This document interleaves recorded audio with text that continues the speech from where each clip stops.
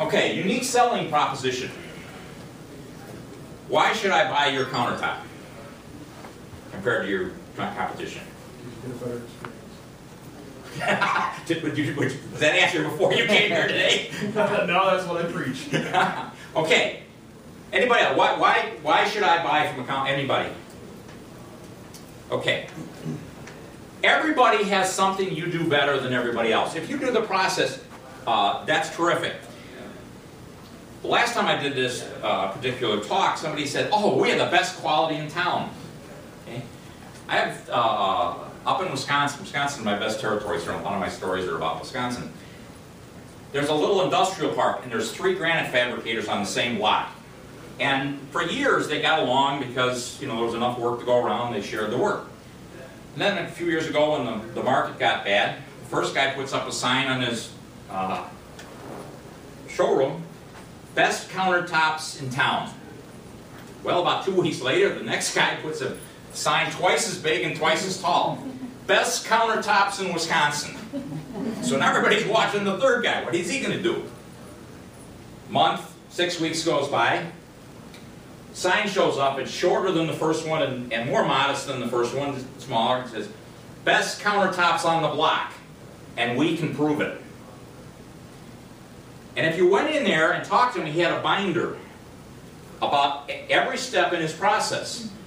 He talked about, you couldn't read the darn thing. He would talk about his bridge saw, and it's got a diamond cut blade and it's precision this. He took it right out of the brochure from the bridge saw. And he did that with each step of his process. He talked about the polishing pads and all the different things. And he had this book that he created about all the things that he did. And then at the back, he had a bunch of pages of letters and cards and things from his customers. Some of them he solicited from his customers, saying, "Oh, well, we love our new countertop. Everything was what the process was good." All these letters, and then he had a page of all the awards he won. And a lot of those awards were those. You guys know that you enter the Home Builders Association, you get the award if you just show up. But he had the plaques on the wall, and he had a list of all the awards in his book. So he had a reason. If you say you're the best quality, first of all, you better define what that means. How many pages, what's this top going to look like, what the seam's going to look like. Make that definition, live up to that, and then have a way to prove it, because everybody says their product is the best. So you have to find something unique. If you don't have a unique selling proposition, the only thing you can sell on is price. Some ideas for unique selling propositions. Do you have a quartz manufacturer that nobody else has? Do you have slab selection that nobody else has? I have a guy, a customer of mine, in a very small town, and he specializes and he goes buys orphans, 1 and 2 leftover slabs that don't match anything else, and he buys them, and he has a list of about 75 color neutral names.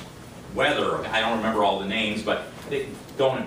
And so he buys the 2 slabs of whatever, and the first one is number 1 on his list, it's weather, and the second one, and names them through 75. Okay? And number 1, all the granite wholesalers might be calling that Ubatuba, but he's calling it weather. And when he gets to the list, when he gets to the end of the 75 list, he starts over. It could be a totally different slab. Now, if you have a customer that's come in and picked out weather, and they call up the granite wholesaler trying to buy weather, the guy says, "Well, we don't have anything like that."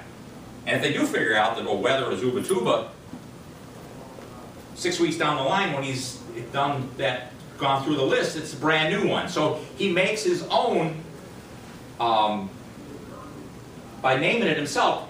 They can't buy those slabs anyplace else. They may be if they go look at it, but he's got it. So, some way you got to find unique selling. What do you do unique? Perhaps you can deliver, 3-day delivery, 5-day delivery. Or if you're busy and you have 6 weeks delivery and somebody comes in and says, well, guy down the street's giving it to me and got 7-day delivery. You say, "Oh, well, we'd love to do it in 7 days, but we do all our tops with such precision, and we want to make sure that everybody's happy, because when we're done, we want you to be telling all your friends and neighbors to come back to us." So, thank goodness we're so busy, but it's 6 weeks out. But you know what? We're 6 weeks out. We're so worried about quality that we're not going to rush your slab. And I'm sorry it's 6 weeks out. But other guys aren't busy because they aren't doing their job right. Not mentioning names. But, so his unique selling proposition is I'm so busy because I do such a good job that it takes 6 weeks to get my product. So if you have a CNC machine, and nobody in town has a CNC machine, well maybe your unique selling proposition is the precision of CNC. If you are cutting when everybody else has got a CNC, now you talk about your hand craftsmanship. I have a great customer in Galesburg, Illinois. The video's on our YouTube page, eclipsestainless.com youtube.com/eclipsestainless. And I made a little video, and I said, well, what's unique about your slabs? And he said, oh, well, I make sure that these fit the mood of the customer and it fits the aura of the kitchen. And by the time he got done, I said, geez, get a room. But that's what sells. That was his unique selling proposition. In his town, people wanted him because he was an art major and he made you love that slab. So you have to find it. What the unique selling proposition is up to you and what you do better than everybody else. Now, you also may need two. If you're competing, if half your customers are coming from the big wholesaler, you know, mass-produced guys, and half are coming from the garage guy, you may have to have two different unique selling propositions for different customers.